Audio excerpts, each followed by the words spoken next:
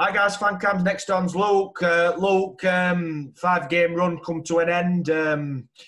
Probably not the right manner, really. I think we were very poor tonight, weren't we? Very, very poor. Yeah, it was painful to watch. To be fair, it end. Yeah.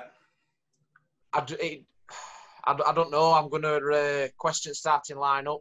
I don't know why Freeze were playing at right wing back. That baffled me. I know players should be able to play in different positions, but from going to playing in the front three to play at right wing back away at Cardiff is a big ask for him, and he looked out of his depth there. He's been playing well upfield though, hasn't he? So yeah, why I don't get why I take him out of there. Yeah, for me, Styles should have been up right and Adore should have started on left. We could see we looked, even though we were still playing shit, we were a lot more balanced anyway. We were Adoring team on left hand side because Styles were having to cut in because he's not a left footer. Adore knopping his feet up. It's quite scary how much we're missing Callum Britton, Williams and Woodrow, innit? And it was to show again strength in depth, mate. We're quite reliant on a few players, and I know we beat Watford and I know we beat QPR. But up front, I keep saying it. When are we going to get this free agent striker in?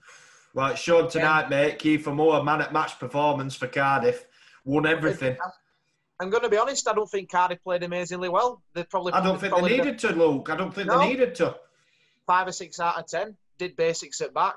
Nelson and Morrison cleared everything up. Yeah. Got a couple of good lads on ball in Oilert and Wilson up top. Moore wins your free kicks. He affects your defenders. And Anderson and Elliott couldn't live with him because he old-manned them so many times for free kicks that we didn't need to make. I'm going to go through goals because I think first two especially I thought were appalling in terms of game management. First 3 minutes in a game, you set up just to stay in the game. If you have a dodgy start, just stay in it. Yeah. Game management's gone out at window and game plan's gone out at window after 3 minutes. Why has Bennett got so much space on that left-hand side to get that ball in? Who's marking?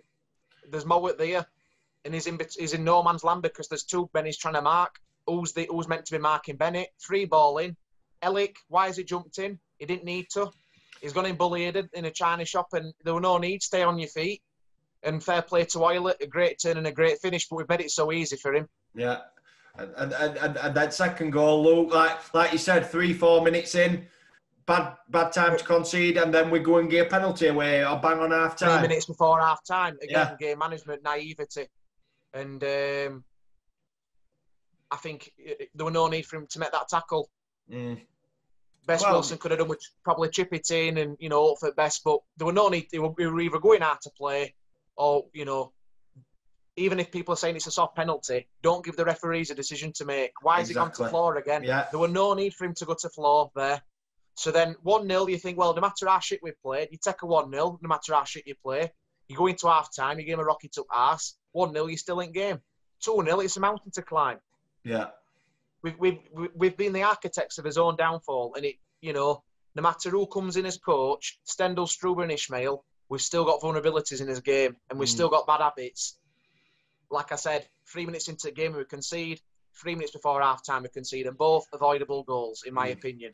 You deal with them better, they don't score it first half, because they didn't really do much else in that first half for me. No. Bolton didn't have much to do except them 2 goals. Simoes, he just showed you that Ishmael probably knew that he set up wrong because we took Simoes after 40 minutes. Yeah. And he so it's a waste of a sub, really, isn't it? Waste of a sub, but, for me, Herbie Kane, and even got on tonight, Adebayo and Alma, I knew when they were making them subs that we were just gaining, it just felt like we were gaining minutes. It just says everything. We're having to throw a big lad on. We should have, sorry about it, just the cameras, we should have lads in the team that should be, when Woodrow's not there. I just think we had no presence up top. Second half, again, this frustrates me. Why do we have to start playing football when we're 2-0 down? First minutes in second half, sorry, we started moving it about, didn't we? That's only because Ishmael gave them bollocking at half time, I imagine. But then again, Cardiff probably laid off us a little bit. They were comfortable at 2-0. But, their keeper, I don't think he had one save to make except that Schmidt header that was probably going over anyway or hitting bar at most in that second half or first half. Yeah. Again, toothless up front, and We got away with it on Saturday because we did a great defensive workman-like performance. We got an early goal. We worked hard. We grafted and we wanted it more.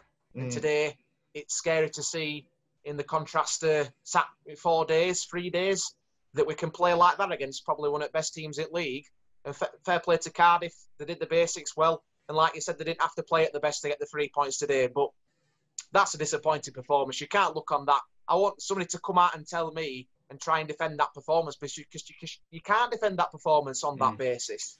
You can't defend that performance. And I know we've been 5 unbeaten before and we had a great result at Watford and QPR, but I'm looking on tonight's performance. I'm focusing on tonight. Forget rest of them performances. Yeah. But then 5 unbeaten games, that means no, now we're back at square one. We have to start again.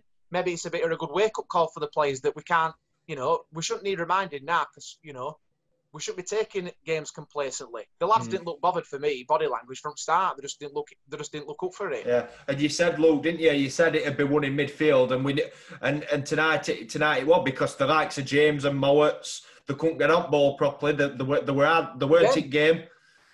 Really frustrating. We're 1-0 down, and what do? We start panicking on ball. You need to stay in game and get composure on ball and work your way into it, even if you're playing poor. That's what we did against QPR last week. We didn't have a great start to the game, but we worked into it. Keep on ball, keep a bit of possession. Defence couldn't wait to get rid of it. I mean, who's told them that to lump ball forward for Schmidt when they've got Nelson and Morrison at back that's going to win every header? Well, I didn't know what the game plan were, tactics tonight, mate, because we were hitting it long. And you look at who were up front: Schmidt, Chaplin, and Simoes. Do you know what I mean? All these.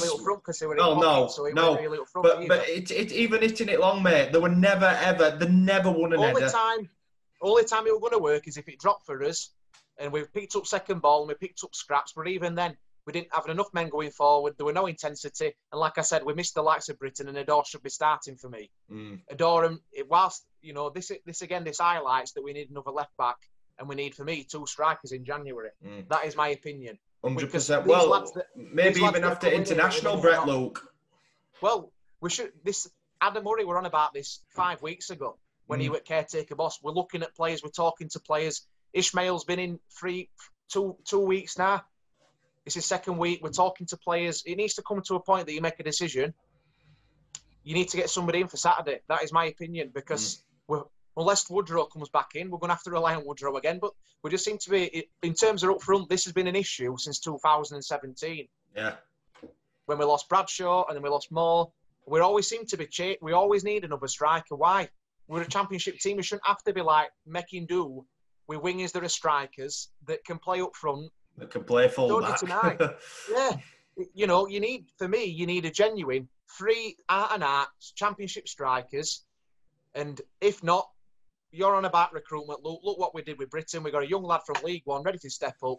So there are lads down there that are ready to come in that won't cost a lot of money. We've got free agents. The only thing that you need to pay for them is your wages. And then it's looking, there's no transfer fee involved there. That 3rd goal at end, that just summed it up. Good finish by Wilson. But again, just play it. I don't know. It's just a write-off tonight, Luke. Yeah, massive.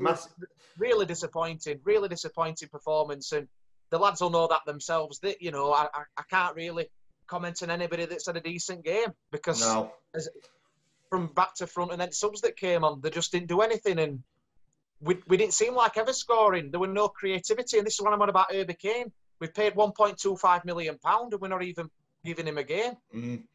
And he sat on bench there. This is when players become unhappy because he'll have had assurances he's going to play. And then he sat on bench there. And I think we might see him Saturday, Luke. That's the only thing I can think on tonight's performance. He's got to play, so... We can't, there's lads in that midfield. Simoes had a good chance tonight to claim a regular starting player. Didn't take it. Schmidt, whilst Woodrow's out. Hasn't took it, has he? No. Chaplin's been quiet. Even subs that came on, Adore, I think he should have started. So, like you said, that's a waste of a sub. You're making that at 40 minutes. You know that something's not working. So, it's back to drawing board. The lads are going to have a look at themselves. I'm sure Ishmael will be sitting them down. But it's so frustrating that we've lost 3-0. Cardiff haven't even, absolutely outbeat us. And we've just gifted them. For me, we've just gifted them that game. Here, have it on a plate. We may as well have just conceded that game because. Well, I don't know.